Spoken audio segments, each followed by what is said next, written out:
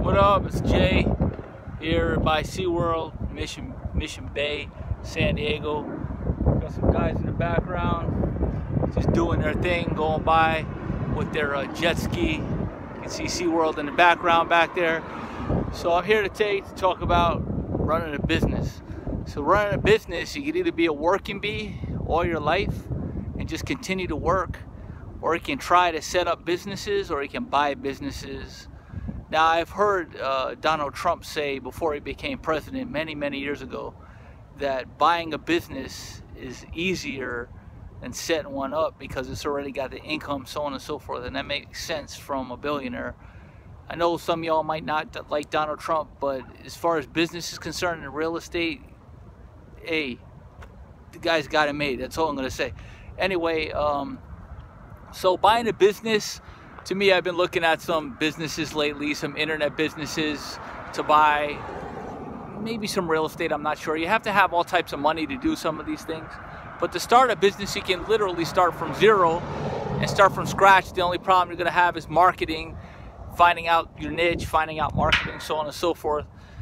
So I'm here, like I said, to talk about business and working. So you can choose to work all your life and you're gonna work and work and work, and that's fine for your family, support your family, but when it comes to job security, there is really none nowadays. One mistake can get you fired. That's it. And then what do? You worry about moving on to the next job, so on and so forth. And that's why opening a side business, even if you're gonna start one or buy one, and start in that direction to make other income, because also you have to take in mind, take into account to what happens if you get sick, or so on and so forth. You get sick, or your job, you're laid off.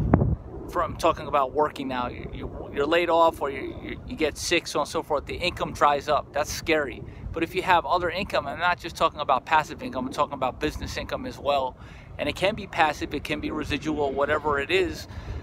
But if you have other income, you kind of have a cushion, but you do have to put in some work, especially if you're a small business owner. You have to do the marketing, so on and so forth, kind of like what I'm doing right now with these videos to show you and tell you about some ideas. Maybe, you know, you can have a niche you want to do, or buy a business, like I said, or buy some real estate, which requires money.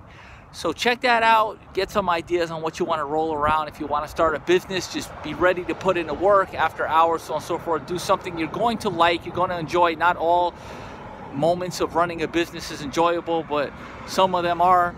And when you're making that money, that's when you really start enjoying it even more, and it pushes you forward with your passion. And then you can just reinvest that into marketing, and hopefully you'll get bigger and eventually hire people to become your employees. Anyway, this is Jay, just some quick ideas. Want to run a business, or you want to be a worker the rest of your life? If you want to run a business, think about buying a business or starting one.